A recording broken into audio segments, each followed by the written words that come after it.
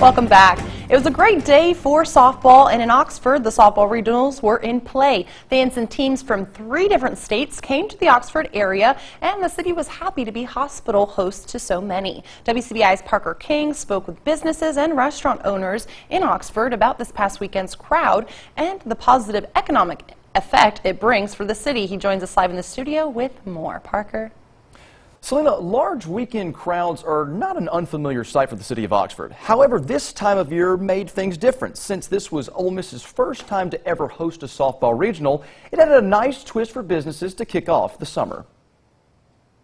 Hundreds of fans coming to Oxford. Seeing everybody mixed together is always nice. They were all here to support their team in Oxford's first ever softball regional. 3 other universities from Illinois, North Carolina, and Arizona joined the Rebels for this softball tournament. But fans need something to do outside of game time. Business owners were happy to oblige.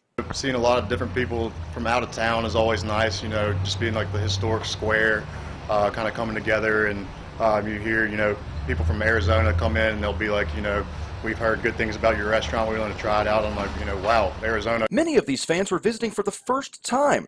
Business owners and employees wanted to make sure that a good first impression was made on these visitors. Well, obviously, it's great for business, for us, for all the businesses around the square.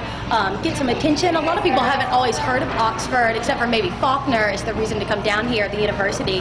So it's nice to have another reason to get people in. Big weekend crowds are not new to the square and the town as a whole. However, something like this tournament is. With such a variety of different fans coming all at once, it adds a little more pride to owners and employees to have their business in Oxford during this time. And football, you get one team, but it's not very often you get so many of them all together, kind of like a SEC tournament type thing, but it's here in Oxford, so that's really nice to have to be able to host a regional. Looking ahead, this tournament could also set an impression on students who may be considering Ole Miss as a school and Oxford as a home. It also is good for the university, for students who maybe are right now on the softball team but potentially going to college, and they can check out the university while they're here, check out the town, meet some of the locals, see everything that we do have to offer down here. A successful weekend for Ole Miss sports, but also a successful weekend for the town where the game was played. In Oxford, Parker King, WCBI News. And considering that many of Ole Miss's students have left for the summer, this came as a nice boost to business in Oxford.